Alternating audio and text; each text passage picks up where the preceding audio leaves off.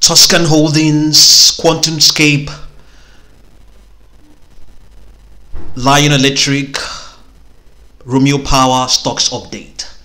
So Tuscan Holdings closed the session of the 4th of February 2021 at $21.82.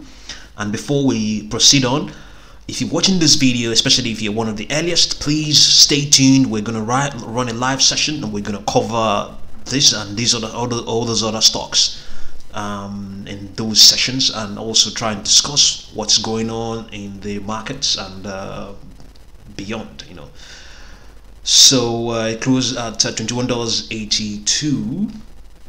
Obviously, Tuscan is a SPAC. It's trying to take Microvast public. Microvast, I believe, is a battery maker. No, I think so. Yes, and it appears to be in a strong bullish trend. Its 200-day moving average is upward sloping, and the MACD histogram is above zero. Comparative relative strength analysis shows that the issue is outperforming the S&P 500 index. Momentum for Tuscan, as measured by 14-period slow stochastic oscillator, is waning. Okay. This means that investors are less aggressive in their recent purchases and may even be taking profits in positions, but at lower prices. The unbalanced volume indicator is bullish. The slope of the indicator is positive and suggests that buyers are presently more active than sellers. Okay, let's have a look and see what's going on in the pre-market session of Tuscan Holdings. Tuscan is trading below all of its trend lines apart from the long-term trend line, which is a 200-day trend line, and is up slightly 0.27%. So before we move on to the next one, which will be Northern what is it called, Lion Electric, Northern Genesis, yes. So Northern Genesis is trading below, in between some of the trend lines. It's mixed in between. It's trading above the short-term trend lines, above the long-term trend line, but one of the longer-term trend lines, it's trading below it, and also trading below the volume-weighted average price. So this is all that is going on in the pre-market as it concerns Northern Genesis Microvast.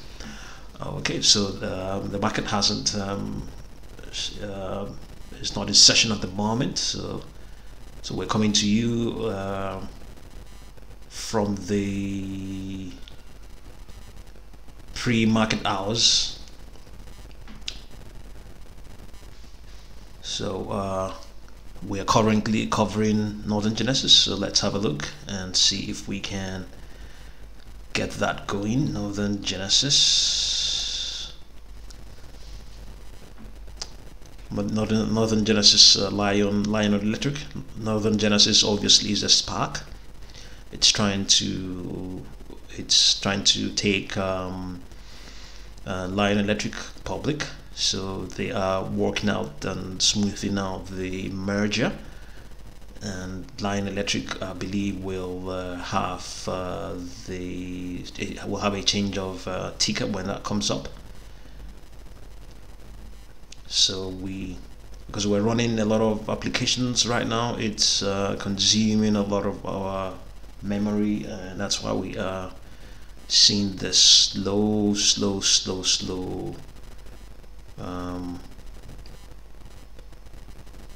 action from the application. So let's return and see. Let's stay here while we wait for that to load up. So yes, Northern Genesis not exactly that much active at the moment. It's down 0.34% in the pre-market session. It seems for now nothing much is going on there. Okay, yeah, it's coming up.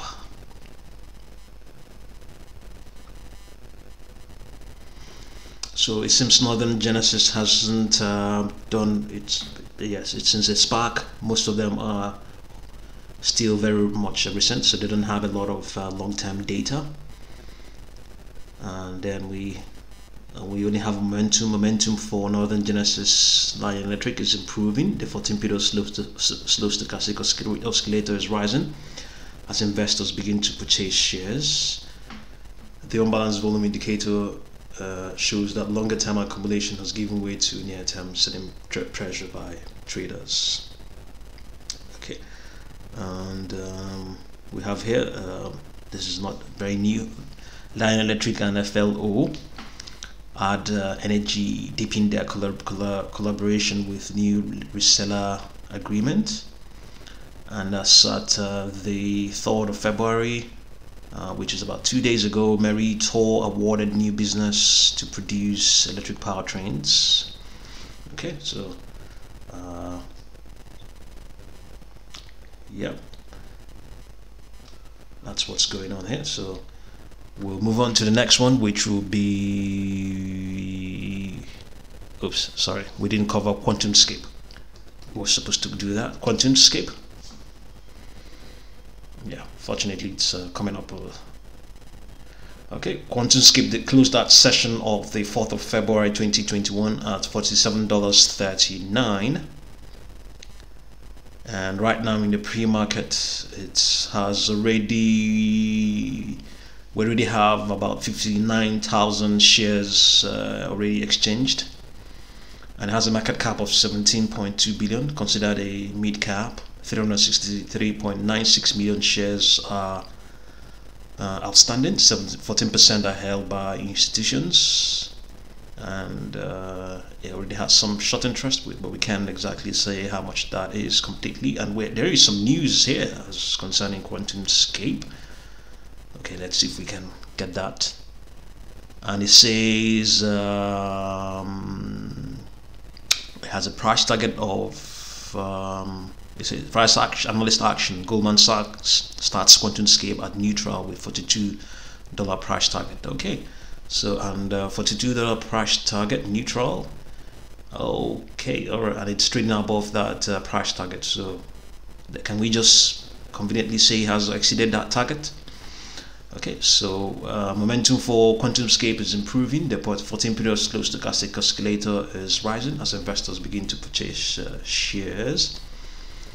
The unbalanced volume indicator shows that near-term accumulation has given way to near-term selling pressure by traders. Okay, so Quantumscape has, if we go by what happened, that's at December 2020, that's the 22nd of December 2020. You can see that it has, significantly corrected. It has pulled back, trading way below 50% of that all-time high. So yeah, well, it's also presenting a buying opportunity, currently trading below one of the short-term trend lines and the longer-term trend lines. It's trading below the 50-day moving average, the 20-day moving average, and just slightly above the 10-day moving average. It's I guess the problem with the stock was that certain market participants may not be willing to pay $42 per share, and unfortunately there are no fractional shares on Quantumscape, and I don't know if it trades options at the moment. So regardless, people will still jump in, but they're waiting to see what's going on here. But if you want to jump in here, you can afford it. You have the resources. I believe for now, it has the opportunities there. It's for over a month now. It has, I believe for over a month. Yes, for over a month it has been trading between $60 and $47. So very much sideways, and it continued to decline from that 5th of January $63 price or thereabout, and has now started to gradually look up. So yes, the opportunity to jump in is presenting itself there. So let's move on to Romeo Power. Yes.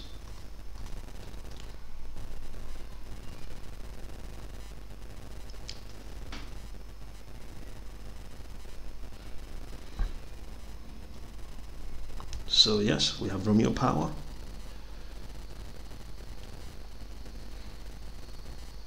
So while we wait for that, we can go and see what's going on with Quantumscape. So Quantumscape is quite active in the pre-market session. Is slightly up 0.63%. Okay, so and also trading below all of its trend lines apart from the 50-day to 200-day trend line. For those who are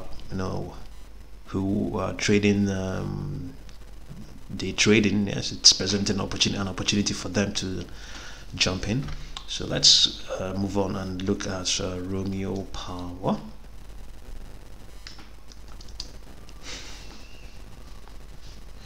Romeo Power is up 1.3% in the pre-market session, and trading above all of its trend lines apart from the volume weighted average price.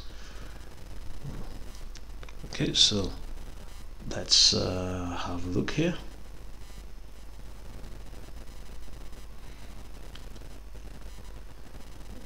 Yeah, and it closed the session of the 4th of February 2021 at $18.44, and so far 8,900 shares have exchanged hands. It has a market cap of $2.3 billion, 126.78 million shares outstanding. 15% are held by institutions, and there is some short interest going on already. And Romeo Power appears to be consolidating within a long-term uptrend. Okay, is it consolidating? Okay, yeah, well, looks like it. The average directional index, or ADX, is below 20, indicating that shares have traded sideways recently. However, the 200-day is still sloping bullishly upwards. Comparative relative strength analysis shows that the issue is lagging the S&P 500. The momentum for Romeo is improving. The 14-period slow stochastic oscillator is rising as investors begin to purchase shares. The unbalanced volume indicator is bearish. The slope of the indicator is negative and suggests that there is a lack of buying interest. The Bollinger Bands are presently wider than usual as a result of greater than normal volatility that accompanied the recent price move. Events such as this may precede a pause or reversal in the near-term trend. Okay, so this is probably one of the most downcast of all the stocks we have covered of late, based on the analysis on available digitally, I think, concerning Romeo Power. So, well, indeed, I can also say that if you feel confident regardless of the negative and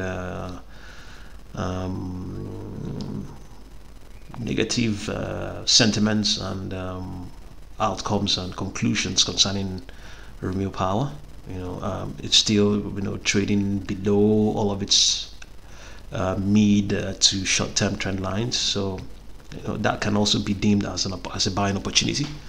So if you have the ability and the willingness to get in on Romeo Power, right now might be it's one of those opportunities. At some point it was trading at $34. It's currently trading at $18.44. I would definitely consider this a buying opportunity. So if you're new to this channel, subscribe, like, and share. If you're already a subscriber, thank you very much for pushing this subscriber count past 1,000 and growing. So stay tuned, and on a daily basis we'll try to run live sessions, so you can get involved and ask and give us stocks that you want us to probably have a look at. So beginning today the 5th of February, hopefully there should be a live session. Thank you very much for watching.